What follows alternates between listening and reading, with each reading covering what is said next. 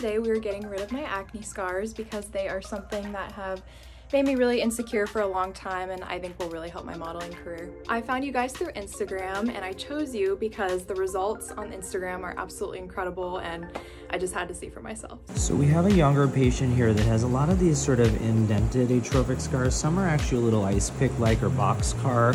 So what we're gonna do is do a little bit more scaffolding than the traditional subdermal use of the filler. First step is gonna be to do pixelate. We already did a little Bellafill, but she has these like, just right here, this sort of porous area and deeper scars. I'm gonna do a double pass. The first pass I'm gonna do is a little more superficial, the second a little deeper. This is the worst it gets. She has a career that requires her to look really good and feel really good about her skin. I want you guys to see here, it doesn't look terrible. We put a lot of Bellafill in there. There's some little box scars that we could do and some ice picks. We could do TCA next treatment. Today we're gonna do a halo device to really get her as much as I can. So Pixel is now done. We were able to get a lot of improvement, you guys can see already. The goal right now, you guys, is that we get the deep laser, go really deep on the scars, and then we get the superficial laser to get this more textural issues that she has these pores to heal. We're only halfway through this treatment, but look at all this dead skin cells. She has deep scars.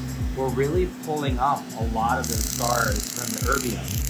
This is a high density, deeper setting, so that she's gonna swell for a week, but the long-term effect in about a few months, the outcome of this is gonna be even better. You guys see that swelling right there, that little bit of the oozing? That's because we did the deep microneedling. The goal really is to have the higher density in that middle cheek area because everywhere else in our face is really good. It's gonna improve this nicely. We're also gonna go a little bit above her lip, just a little. We're gonna apply PRP right now topically. This is growth factors from her own blood.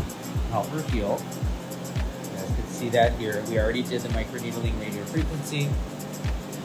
So all the scars are really going to uptake from the PRP. I'll do a little more. And that's it. She survived. I can't talk right now because of the nerve blocks, but it was great. The pain was very minimal with the nerve blocks and I'm really excited to see the results. So far, I really just have swelling and tightness. I feel great though. I don't have any scabbing yet just because it's so soon. Today I'm definitely feeling very dry, a little bit itchy, and I'm starting to scab.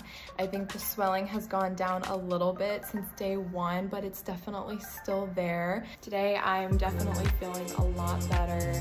I have no scabbing or swelling or anything like that. My skin is pretty much back to normal. So far, I am extremely happy with the results. You know, my skin feels incredibly smooth and just like so polished and amazing, and I can definitely see a difference in the depth of the scarring.